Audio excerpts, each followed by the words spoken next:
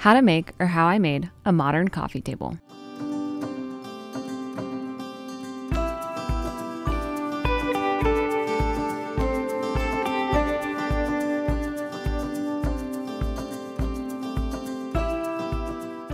Let's get into it. I decided to start with the hardest part and work my way down, setting the table saw fence to roughly 16 inches to cut a leftover piece of walnut veneered plywood for the kerf bent cylindrical chamber. After that, I set the saw height to a 1/2 inch and ripped 1/2 inch rabbets down the edges of the long sides, using multiple passes to achieve the recesses. Then cleaning the surface up with a chisel.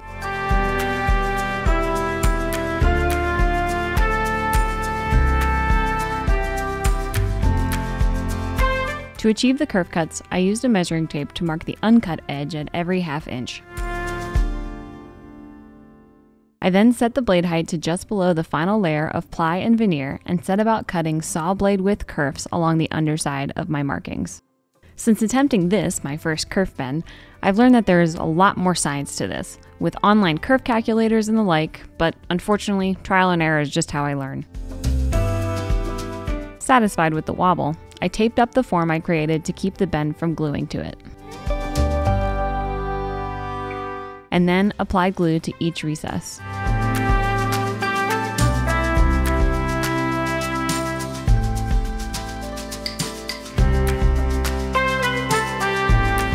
Before anchoring it to the form to cure.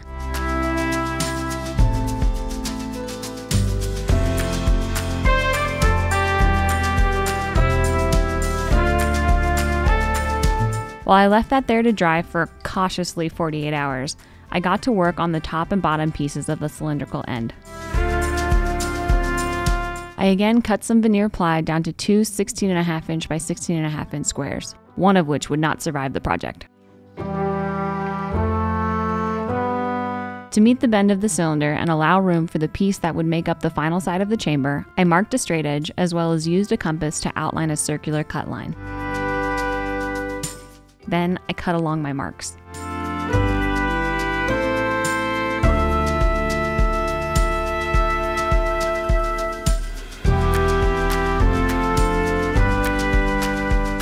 Using the compass again, I marked a 1/2 inch off the edge and 3/4 of an inch off the straight edge.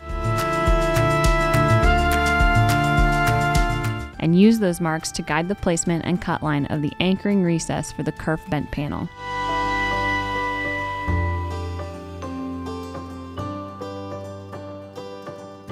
It took about 3 passes to reach a depth that would fit the outer rabbets of the kerf panel.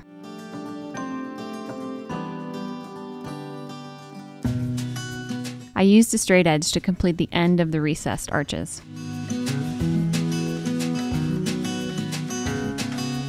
Then risked the kerf panel removal from its form.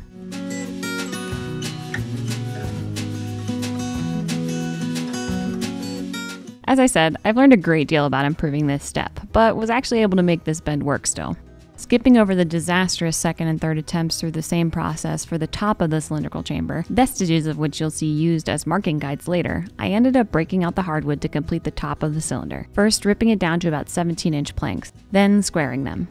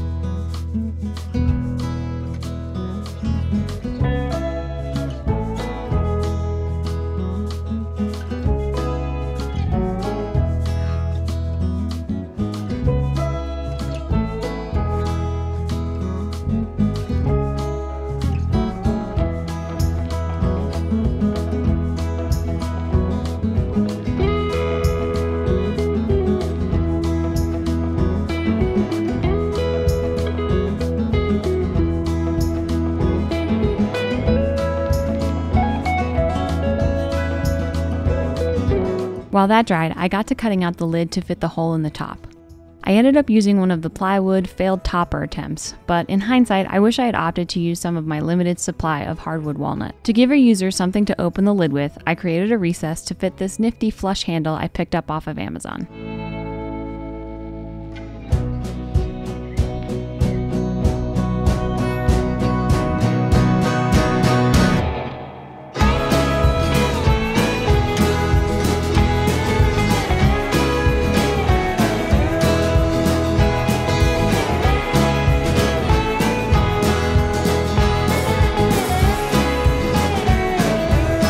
Then gave the lid a quick sand down before anchoring the handle in place.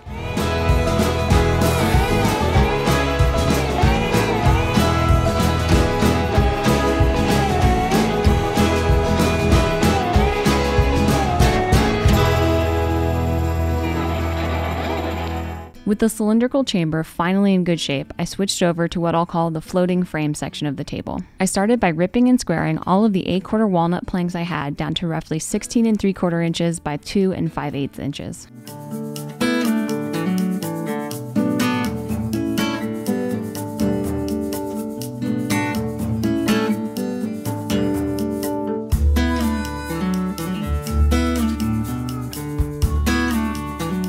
Then, realizing my mistakes and unplanned consumption of walnut for the top of the chamber left me wanting for more of these pieces, I opted to update the design a bit and use a little of that red oak that has been sitting there waiting for me. I chose a piece that I thought once squared would yield the right dimensions to match the walnut pieces.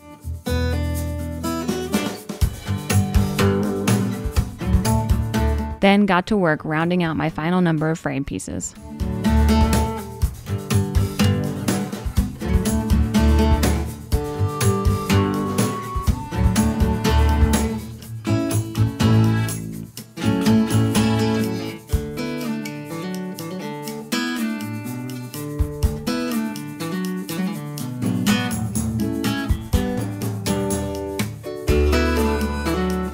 Once all the pieces, both walnut and oak, were square, I got to work cutting a 45-degree miter on either end of every piece for a final length of 16 1/4 inches.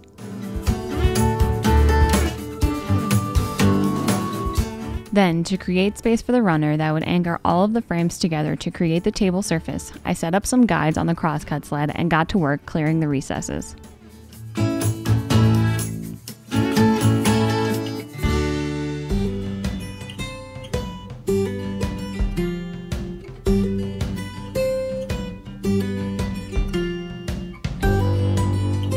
I used a chisel to tidy up the cuts before giving the interior faces a finishing level sand down.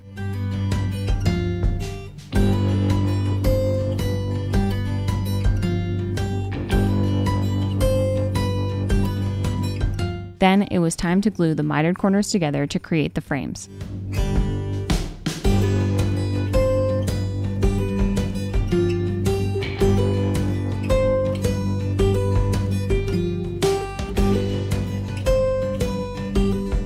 Once the glue cured, I gave what turned out to be all 7 frames a finishing level sand down. Before I could begin constructing the table, I had to make one last narrow frame that would serve as both a spacer and anchor piece between the cylinder chamber and the floating frames. I gave it a quick chamfer to soften the connection point.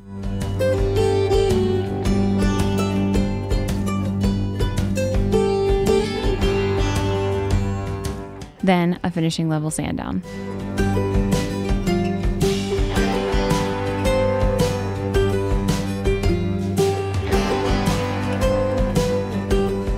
And then tidied up the remaining unhidden ends of the plywood with press-on veneer before beginning the construction.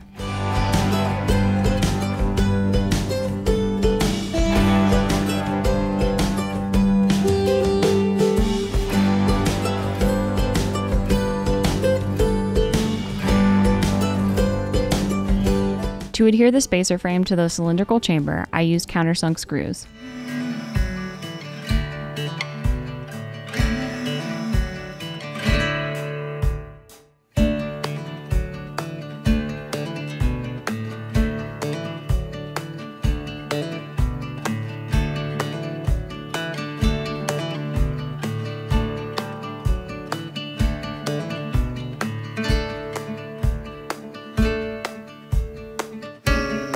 Then, to adhere the first frame of the floating frames, I opted for a pair of L-shaped brackets at the top, as any dowels ran the risk of puncturing the chamber, and a set of dowel pins at the bottom. I used some offcuts to create the brackets.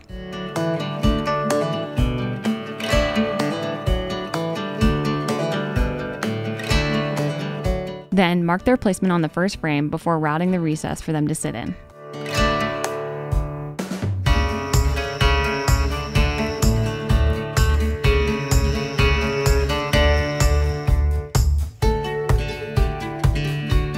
Once I had a good fit, I cut away the excess and added countersinks on either face.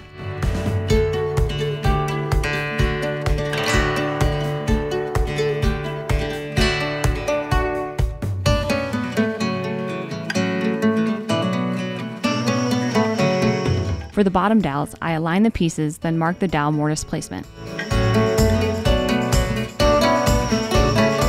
I used a 1/4 inch Forstner bit to clear the way.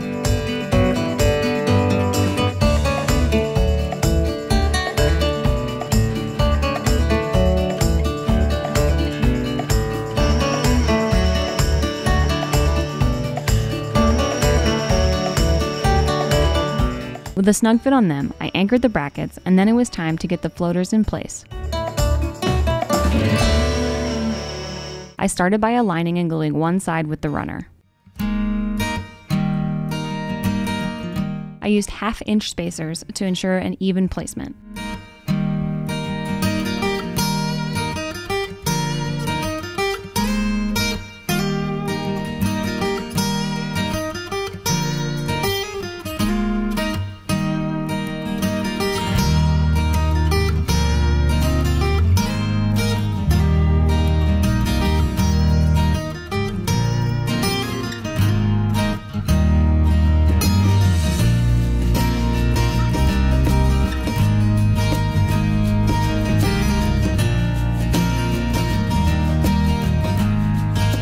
Then glued up the runner on the other side all at once.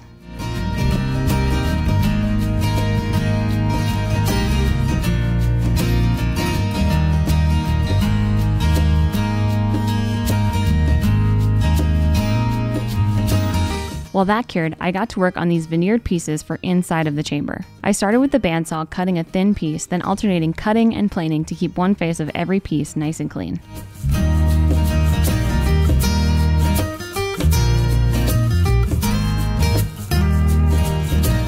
Once I had enough, I cut them down to size, sanded them, and used super glue and accelerator to put them into place.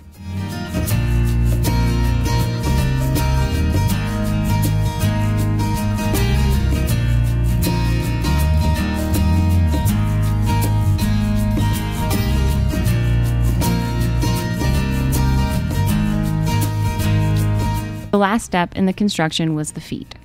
I started by cutting a pair of 13.5 by 3.5 inch pieces from square walnut.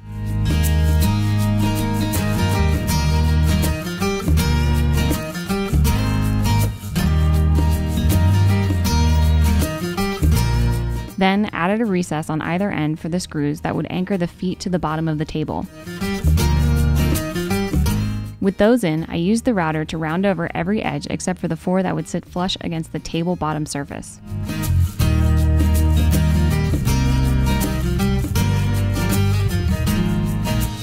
Then gave them a finishing level sand down. Before adding the feet, I cut the excess ends of the runners flush and gave them a quick tidying sand too.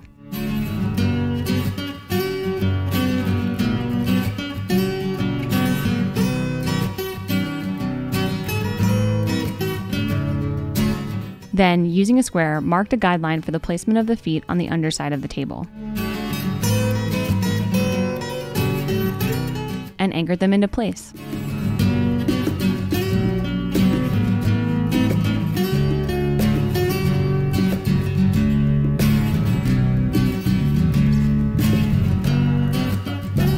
After that, I fought with my finishing gun to add a few layers of water-based polyurethane.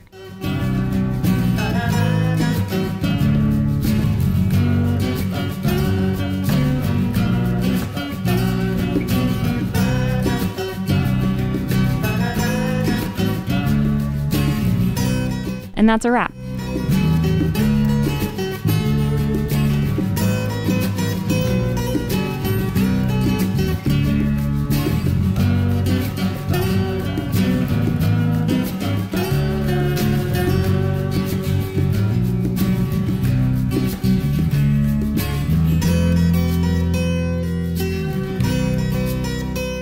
Don't forget to subscribe because next time we pull out the scrap wood to make these adorable earrings.